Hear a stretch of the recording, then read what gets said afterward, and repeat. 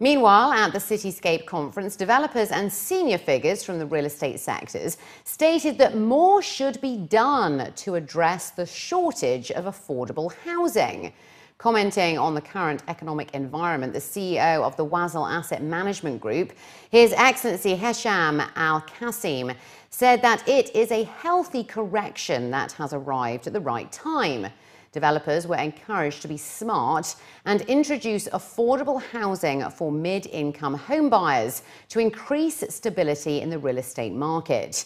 With a number of projects set to be unveiled at this year's Cityscape, the head of research at JLL added that only 20% of the projects launched in 2015 can be classed as mid-income housing.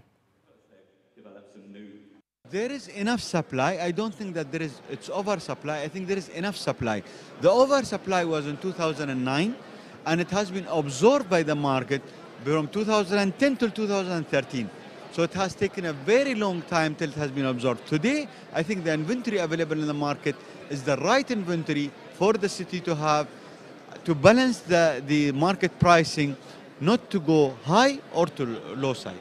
The political position of the region as a whole, it is going into critical timing. We wish that it will going to settle at one point of time.